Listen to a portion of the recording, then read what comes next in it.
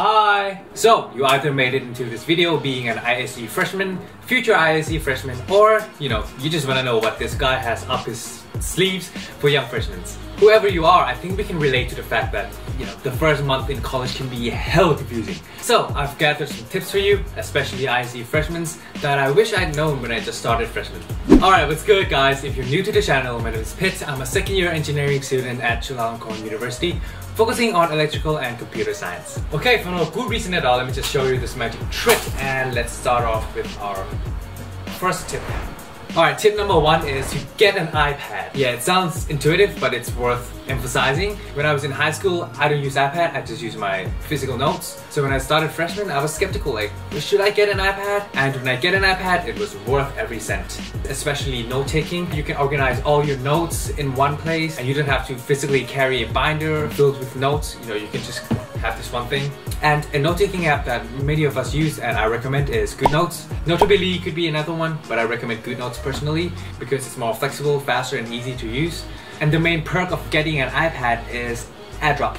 Let me tell you the value of AirDrop. Trust me, it will make your work life for you and your friends so much easier. And I find it personally useful when I'm handing in last-minute deadline assignments. My last final exam, I used up every minute of the exam and I have just a few seconds left. So I airdropped my work from my iPad to my MacBook like in mere seconds, and I hit submit like with half a second left.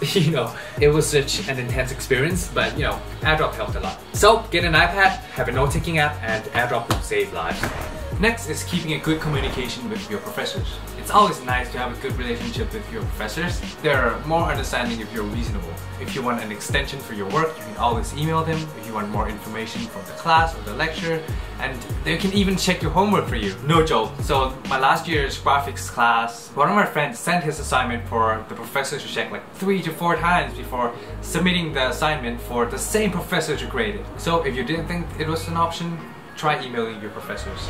Next, you should know a few study places that you could go if the pandemic is getting better around here. The first place that you should go, which is a nap lab. Nap lab is a quiet study place where there's bed for you to take a nap. There's cooperative tables where there are tools to help you work together. And there's a work escape zone as well where you can play ping pong, play some games, order some food to eat. And there's this highlight that I really like, which is this very steep slider where you could boost your mood up when you're feeling sleepy and you want to focus. Next is Midtown. In Midtown there are many places you can go. We like to study in coffee shops such as Starbucks, which opens 24 hours. Tim Hortons. I especially like Tim Hortons because the mood is quite bright and the smell of the coffee is great. And from time to time we study at this coffee place as well. So if Tim Hortons or Starbucks is full, you can always go to this place. In Midtown there's also a cooperative study place called Co-op, where if you download an app and if you are a Chulalongkorn student, you can enter this place for free, and it's super quiet, super productive, everyone's working, but it's usually full, so make sure you book before you actually go there. And my personal crazy place to study is the roof, because the roof has a special place in my heart. I don't know why, but Samyang Midtown's roof is very calming. So give that a try.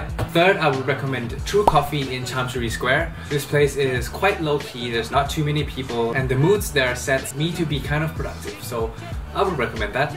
But in Chamsuri, do not go to the basement, it smells like And the last one worth recommending is libraries. If you are an ISE student, you can go to an engineering library. It looks super neat and it's very fun to study in. Or you can take an adventure and go to other majors' library as well. Change up the environment and meet some new people. So have fun exploring. Let's move on. Next, let's talk about must-have materials for your classes. So the person that you can most rely on for materials is your code bro or code sis, or in Thai words, Pirahat. These guys have passed freshmen before, so they know exactly what to give you and where to guide you. So be sure to ask them if they don't already send you the materials that you need.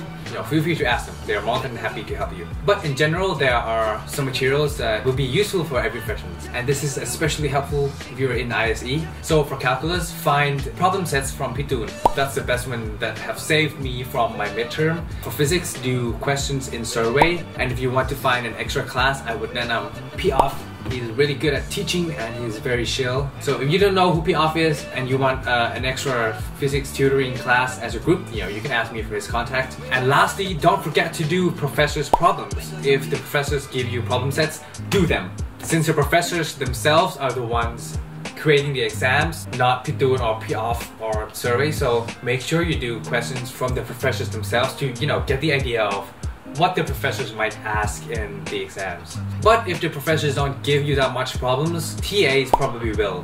TAs are teacher assistants. You can email and ask them for problem sets. They're there to help the professors and help the students, so reach out to them. Okay, but if you don't quite grasp the concept from materials given above, you can always search on YouTube. I've watched so many Indian guys clips that have saved my life, so I'm not being biased or anything. They actually are really good at explaining stuff. So if you find an Indian video, go for it. And lastly, for this tip, I would recommend you to start reading earlier in the semester, since I can tell you freshman is very tough. So plan ahead and you will be much less stressed weeks before the exam. And it's only going to be tough for the first year. As older students says, as you get to the next years, like sophomore, junior or senior, it will get chiller, it will get easier. So yeah, put in the grind for year one so you don't have to repeat them, and life will get easier as you go. Alright, and this is the concept that I've talked about many times before, and it is to figure out your sections fast. So in college, for each class you have many sections that you can go to. So each sections have their own professors to teach. Figure out which one you prefer. For example, if section 2 has a professor that's very good at teaching, you can choose to study in section 2 even though you are assigned to study with section 5. And this way you can choose to learn with the best professors in every class. And if you're super crazy, you can watch all the professors if you want. And for choosing sections, if you see a guy named Monchai, go for it. No second thought. Go for it. I'll leave a link down below for his calculus class for freshmen. This guy got me through the year, so be sure to check his videos. So yeah, try to figure out the best sections to focus on earlier in the semester. Although it's good for focusing by studying alone, don't always do so. If you made it into ISE, chances are almost all of your friends are super smart, right? So my advice is to find good friends so you and your friends could help each other study. And as the saying goes, friends pa gan pai. Apart from partying and having fun, we encourage each other to study as well. And without friends, my finals and midterms would honestly be tougher. So don't always study alone, find friends who study as groups as well. Next up, be your own CEO. We all know that we procrastinate from time to time, especially during pandemic where we study at home with a flexible schedule. And I know there will be a lot of resistance at first in setting a schedule for yourself to study, but I promise you it will get so much easier once it becomes a habit. College is when you have the most freedom to design your own schedule, since it's the most flexible time of our lives. Just, take the advantage of this time. The pandemics get better, you can try new things, join a club, meet new friends, make new connections, find experiences from real projects. If you're energetic like me, try to use college time to do something else other than studying as well. For me, I feel like you need kind of a balance in life. You can't always be studying. You need to foster connections, you need to find experience in life, get real experience in work as well. Try to use the flexibility of college as an advantage.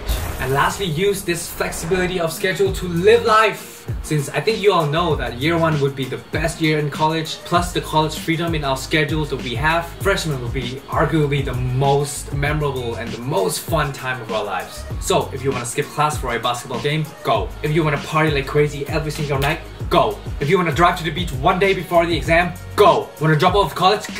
Nah, chill. Okay, yeah, those are all exaggerations, but yeah, try to balance life, work hard, play hard, and I'm just giving you a friendly reminder to live life as well before you miss it. Alright, if you want to know more about my experience in freshman myself, check that out if you feel like it. I've got some wholesome videos of me and my friends, experiencing freshmen.